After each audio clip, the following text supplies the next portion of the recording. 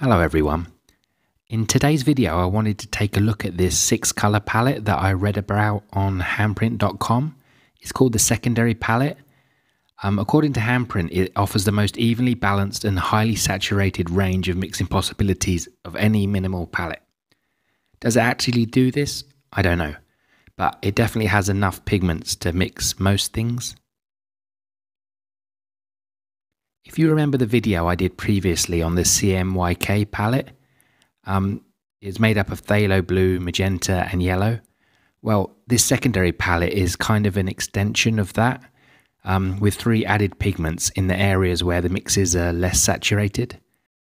By adding these pigments in the secondary spots, orange, blue, violet and green, it makes it possible to mix the color wheel at close to maximum saturation.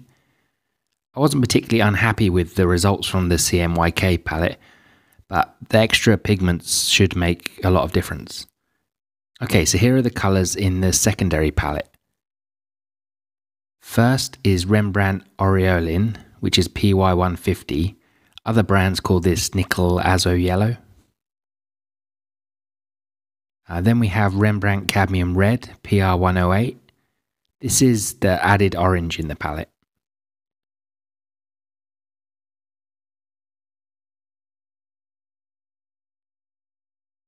Next is Rembrandt Quinacridone Rose Magenta, PR122.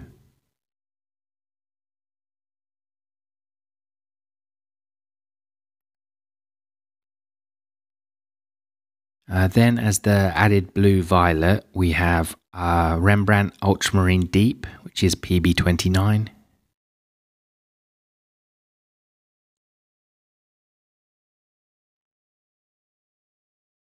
And as the cyan, we have Rembrandt Phthalo Blue Red shade, PB15. I could have used the green shade for this, but I prefer this one. And finally, we've got Van Gogh Phthalo Green, PG7. Handprint recommends the PG36, but this is the only one I have. Okay, that's all 6 pigments painted out. Let's see how they look in a color wheel.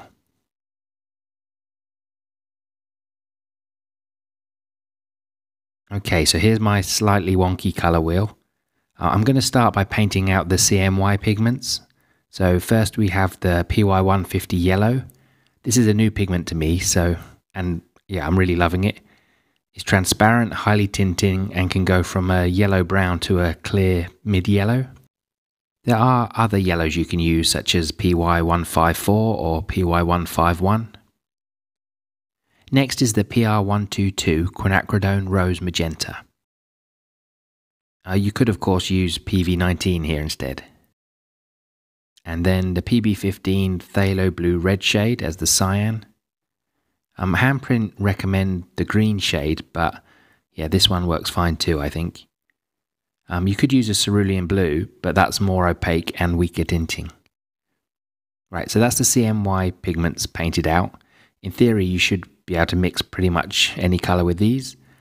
This is what your home printer likely uses, just these 3 colors and black. Right, now I'm going to start adding the secondary pigments. So first is Cadmium Red Medium, which is PR108. This is our red orange. I could have used Cadmium Red Light, I guess, but I went with this one. Then Ultramarine Deep, PB29 for our blue violet. Another option you could use is Indanthrene Blue, PB60, but I think Ultramarine is a better choice, in my opinion, for mixing violets. And then the final pigment is Phthalo Green, PG7. This is the blue shade of Phthalo Green. The yellow shade of Phthalo Green, which is PG36, might have been a better choice. I think it's a better mixing complement to the magenta. But as I don't have a PG36, this is the one I have to use. So now onto the mixing part of the wheel. First I'm going to mix the yellow and orange to make orange yellow. Looks okay, a bit like a Quin Gold maybe. It's more saturated than I remember in the CMYK colour wheel, I think. Now I'm going to mix the magenta and orange to make a red. Wow, this one, it definitely makes a nice bright red. Now mix the magenta and ultramarine to make a violet. These two pigments always make a nice saturated violet.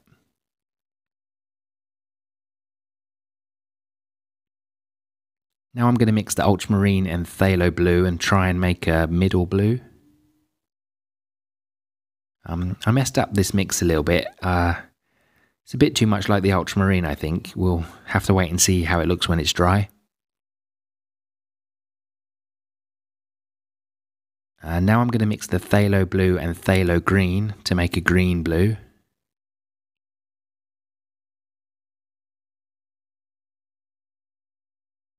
And finally the phthalo green and the PY150 yellow to make a yellow green. Yeah, I really do like these mixes I get with this PY150. It's a really nice pigment. Okay, so here's the colour wheel when it's dry. I would definitely say it gives more vibrant mixes than the CMYK palette, but then it should, as it's really just an extension of that palette and has 6 pigments rather than 3. It would probably be better to compare it to another 6 pigment palette, such as the Split Primary. The Split Primary consists of 6 pigments. It's a warm and cool yellow, warm and cool red, and a warm and cool blue, hence the name Split Primary. I would definitely say that this secondary palette gives more saturated mixes, and it's also easier to mix darks, I think. Though I do have a bit of a soft spot for the Split Primary. I kind of find it nice to use. Maybe I should make a video on the Split Primary and compare it to this one. Right, so now I'm going to try and paint something with this palette. I think I'm just going to paint my usual sky and trees. I've never actually painted anything with this palette of colours before, so I'm not really sure how this is going to turn out. I usually hate painting with a green. I'll definitely say that, especially phthalo green is the worst for me. Right, okay. As it's not a tutorial, I'll put on some music and speed things up a bit, and I'll be back once the painting's done.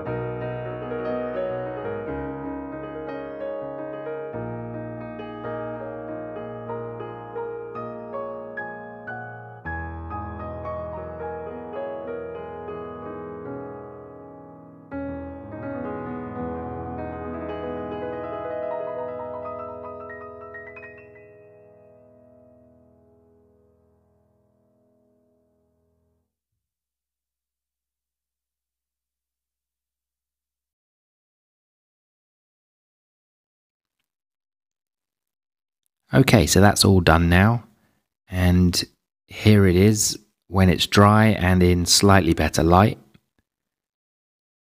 Well, it definitely wasn't easy for me painting with this palette, but I think that's more to do with me rather than any shortcomings the palette may have. It's really just, I hate painting with phthalo green. It just drives me crazy. It's like, for some reason, I always mix horrible greens with it, no matter what I try and do. Yeah, I'm much happier and more comfortable mixing my own greens just from yellows and blues. Other than the green, I think this color combination is really good. I'm sure with a bit of practice I could do pretty much whatever I want with it. So what do you think of this secondary palette? Do you have any experience painting with it already? And what do you think about it compared with a split primary? Do you think it's easier to use? I don't really know, to be honest. Let me know what you think in the comments. And thank you very much for watching. I'll catch you in the next video. Bye bye.